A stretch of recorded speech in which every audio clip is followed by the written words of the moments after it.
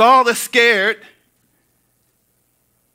He's anointed, but insecure. You ever felt jealous and you can't help it? Come on, let's be human. Let's be real. Have you ever seen someone excelling in an area that you thought you were called to and you felt jealous and couldn't help it?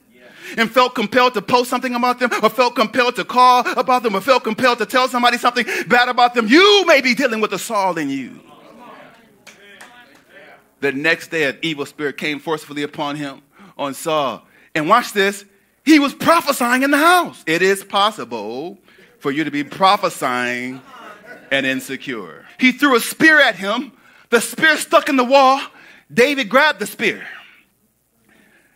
David has this spear, and perhaps David is thinking that I could throw this spear back at him, but I remember Saul was a great man. Saul was one of the greatest figures in human history. Saul was anointed by God. Saul actually prophesied. Saul is my first king. Saul is a man that's hurting. Saul is just insecure. Saul is God's man. Perhaps I can take this spear and I can throw this spear back at him. After all, I'm anointed too. After all, I can prophesy too. After all, I killed a lion and I killed a bear. After all, I killed Goliath. After all, I just got finished killing 10,000 Philistines. I could throw this back at you. I could. And he has a spear and he's thinking, I could throw it at him. The people will love me. The people already think I'm beautiful because I'm ready. I look good. I've shown myself as a mighty man of valor. I've been eating at Saul's table all of my life. I've been faithful. I've never spoke a word out against him. I love him. If I kill him, the people will respect me. I could kill him. I could become the next person. I can become the next king. But I also could become a Saul. Just at the tip of Africa, just below Turkey, there lies a nation called Israel. In the middle of Israel, there's a city called Gilead. In the middle of Gilead, there's a town called Mizpah. Down in this town called Mizpah, it's the tribe of Benjamin, the house of Kish. There's a utility room where there's a young man hidden behind what the Bible calls the supplies or the stuff.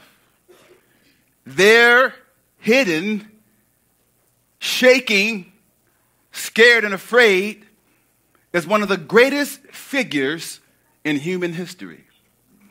There, shaking, afraid, is this man by the name of Saul. Saul is scared. He's anointed, but insecure. Ask the person next to you, are you anointed, but insecure?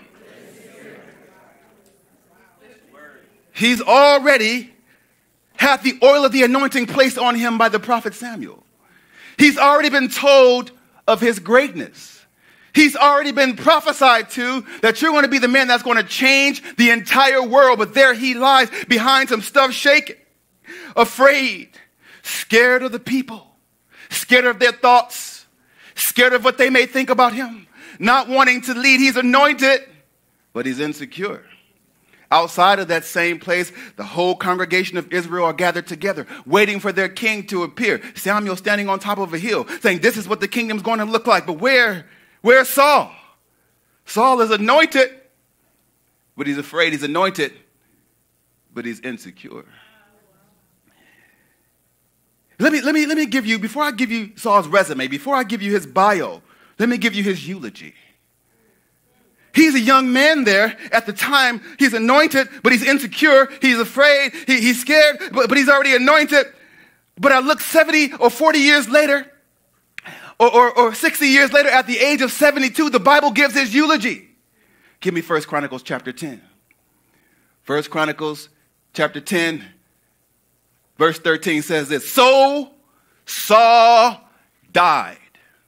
Why? 3 reasons. Number 1, for his unfaithfulness, which he had committed against the Lord. Number 2, because he did not keep the word of the Lord. And number 3, because he consulted a witch for guidance. That's his eulogy. So Saul died. unfaithful to the Lord. God gave him a word. He had it, but he did not keep the word of the Lord. And number 3, his insecurity caused him to seek a witch or a medium for guidance. Watch this. Verse 14 says, but he did not inquire of the Lord. Therefore, God killed him and turned the kingdom over to David, the son of Jesse. I want to help you to kill the Saul in you before Saul kills you. I want to help you to be anointed, but not insecure. Let me look in the middle of Saul's life. There was a time where Saul had come out of his hiding, and the Bible called for him to fight against the Philistines. The prophet Samuel told him that I want you to go and kill these Philistines. I want you to go and wipe them out. So he did that. David is now his right-hand man. David is anointed also. David has had oil poured on him also. But David was there only to help Saul. David had no ulterior motive. David just wanted to be a blessing to the kingdom. So him and David, they go out and they kill all of the Philistines. On the way back, the ladies come out dancing. They come out spinning. They come out doing their praise and worship songs. And the Bible says they came out to meet Saul. Someone say, to meet Saul. To meet Saul. They came out to meet Saul, to celebrate Saul. It specifically says Saul. But the verbiage bothered Saul. The verbiage in the song says, Saul killed his thousands, and David killed his 10,000.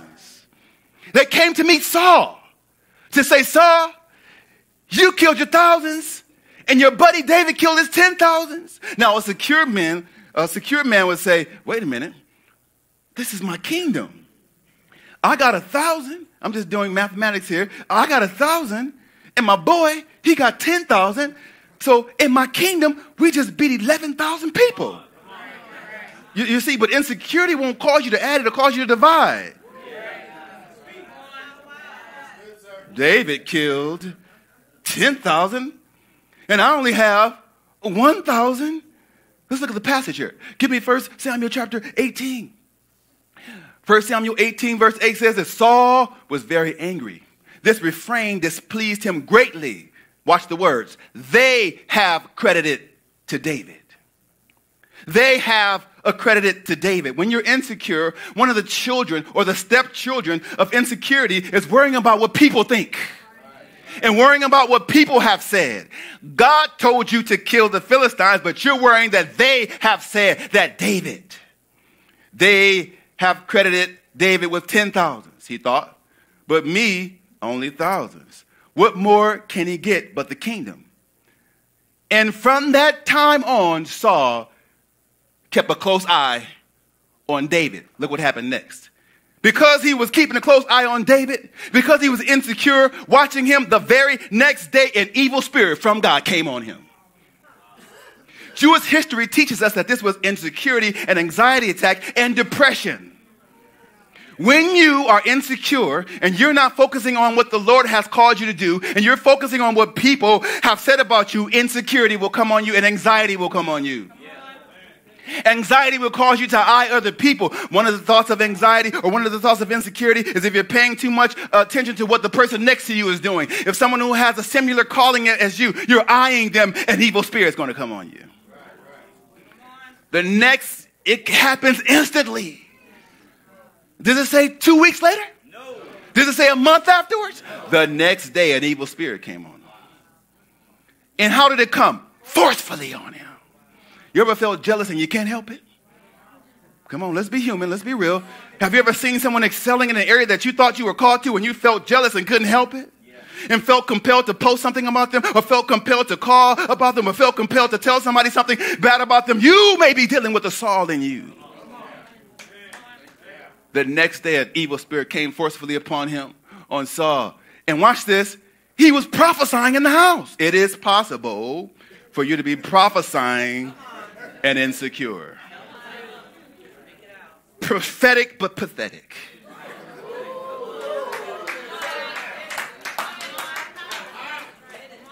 God is talking to you, but you can't help but look and see what this other person is doing. He was anointed but insecure. He was prophesying in the house with David. David was his homeboy playing the instrument. Because David was skilled. He was a skilled harpist. He was a skilled musician. The Bible calls him the sweet psalmist of Israel. He was there to help Saul through his anxiety, help Saul through his depression, help Saul through his insecurity with a pure heart. Yes. And the scripture says that he was prophesying in the house with David, playing the lyre. And as he usually did, Saul had a spear in his hand. Be careful about a person who's anointed and insecure with a spear. Oh, Saul has this spear in his hand. And the Bible says, as he's prophesying, as David is playing, he threw the spear at him. Because of his rage of insecurity and jealousy. Not only once, but how many times does it say? Twice. This is just the second time. Another time it happened again later on in 1 Samuel chapter 19. You don't have to turn there, but it happened again. David, he could have ducked it and then attacked Saul. But the Bible says the third time that this happened, he threw a spear at him. The spear stuck in the wall. David grabbed the spear. David has this spear, and perhaps David is thinking that I could throw this spear back at him, but I remember Saul was a great man. Saul was one of the greatest figures in human history. Saul was anointed by God. Saul actually prophesied. Saul is my first king. Saul is a man that's hurting. Saul is just insecure. Saul is God's man. Perhaps I can take this spear and I can throw this spear back at him. After all, I'm anointed too. After all, I can prophesy too. After all, I killed a lion and I killed a bear. After all, I killed Goliath. After all, I just got finished killing 10,000 Philistines. I could throw this back at you. I could. And he has a spear and he's thinking, I could throw it at him. The people will love me. The people already think I'm beautiful because I'm ready. I look good. I've shown myself as a mighty man of valor. I've been eating at Saul's table all of my life. I've been faithful. I've never spoke a word out against him. I love him. If I kill him, the people will respect me. I could kill him. I could become the next person. I can become the next king. But I also could become a Saul. See, David understood this. I don't have to eye anybody. If I'm anointed, then I'm anointed. If God called me, then I'm called. If somebody comes up that looks like what I'm supposed to be doing, it doesn't matter because when I'm anointed, I'm anointed. Tell the person next to you, if I'm anointed, then I'm anointed.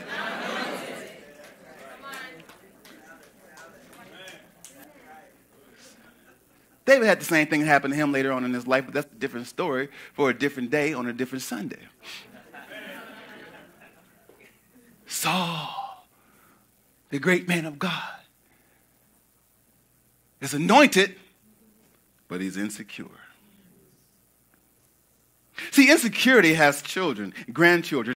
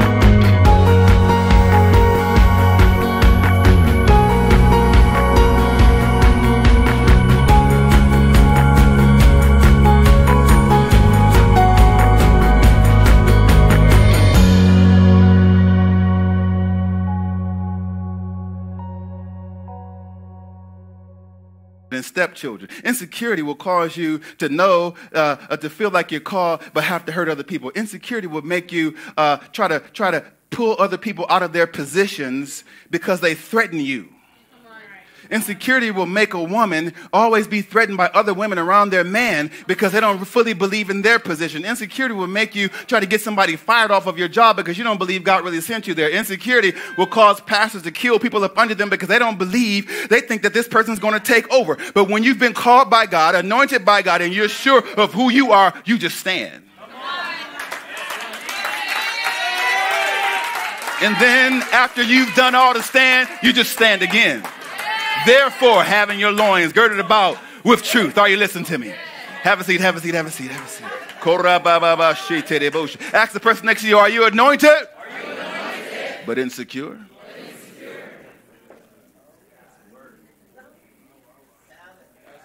I'm looking at Saul's life here. The Bible tells me that there was one time when Saul was told by his mentor, the prophet Samuel, the man who placed him in the office, Saul, you got to fight another battle. And I need you, the Lord God needs you to do it the way that he says to do it. I want you to go stand up on top of a hill and I want you to wait for 7 days. Do not make a move until I come to you. I'm the prophet Samuel. I'm not going to be around all the time, but you got to wait for me to come.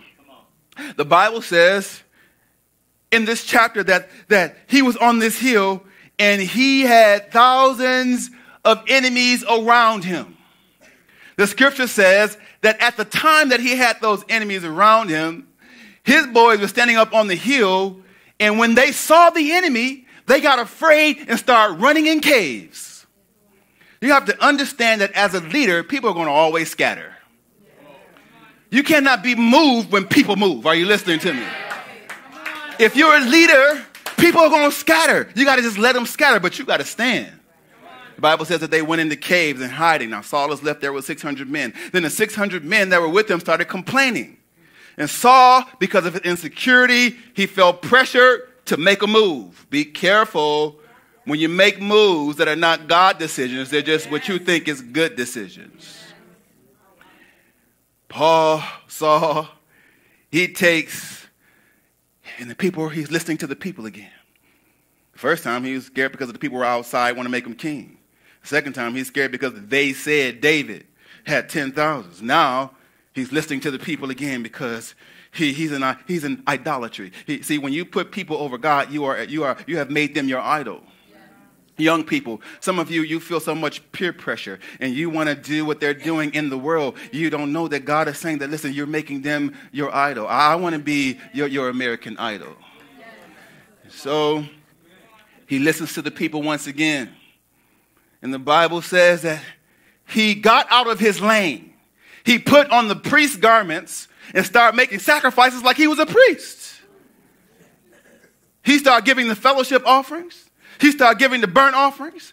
You know, when you're insecure, to have you looking stupid. You ain't no. For some of you, you're not an usher, you're a deacon. He put on the priest garments. And right when he got through making his bogus offering,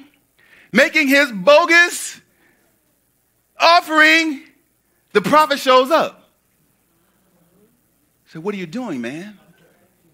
What are you doing?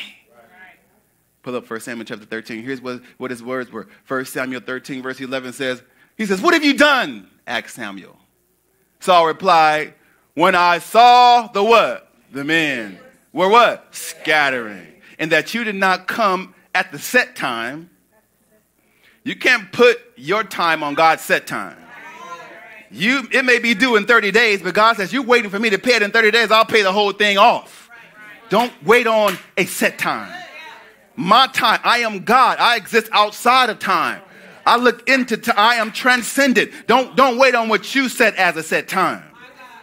He said you didn't come on the set time, and the Philistines were assembled at Michmash.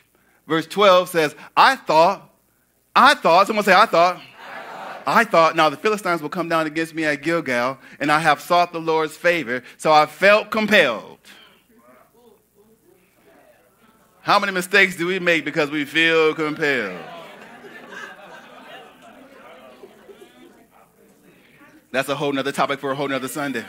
I felt compelled to offer a burnt offering. Watch this. He says, you've done foolish. You've done a foolish thing, Samuel. You have not kept the commandment of the Lord that God gave you.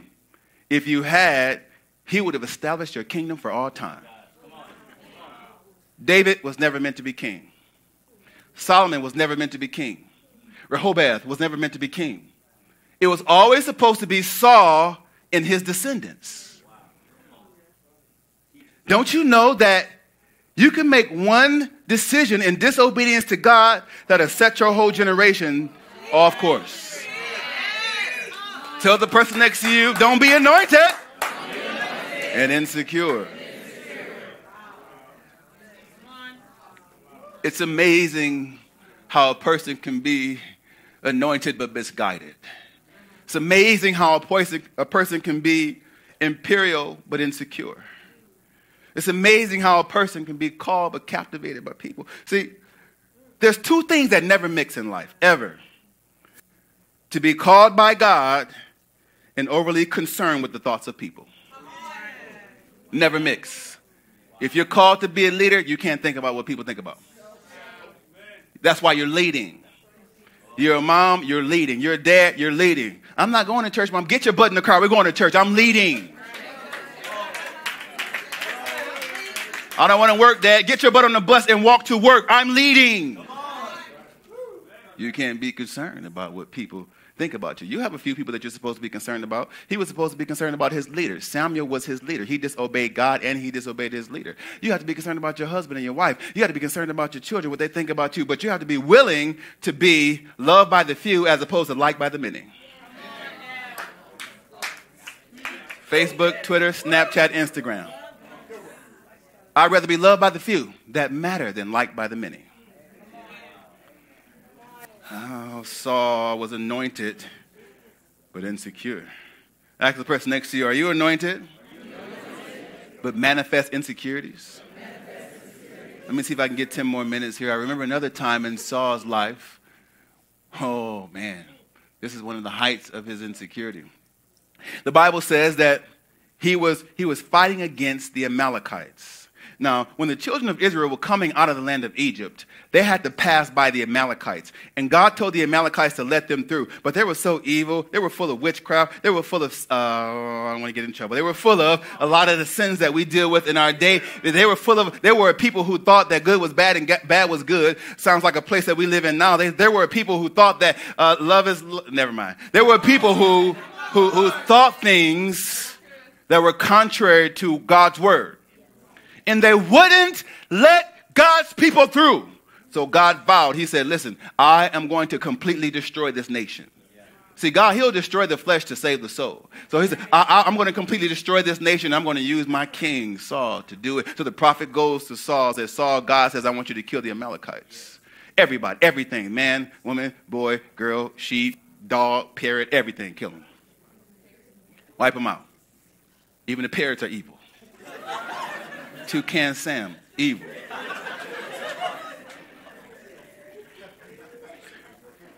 And so he sends them into the town. Oh, God, help me to show them this. He sends them into the town. The Bible says that Saul, he goes in. He wipes out everybody. He comes back. And he says, Samuel, I have obeyed God. Samuel says, wait a minute. Why do I hear the bleeping of sheep in my ears? Why do I see that the king is still alive? But I did what you told me to do. Why do I hear people still alive? Saul, have you been insecure again? Have you put people over God again? Here's what he said. 1 Samuel chapter 15. He says in verse 23, you're rebellious. For rebellion is like the sin of what? Divination. And arrogance is like the evil of idolatry. Because you have rejected the word of the Lord, he has rejected you as king. From that point forward, Saul was working for God while he was fired by God.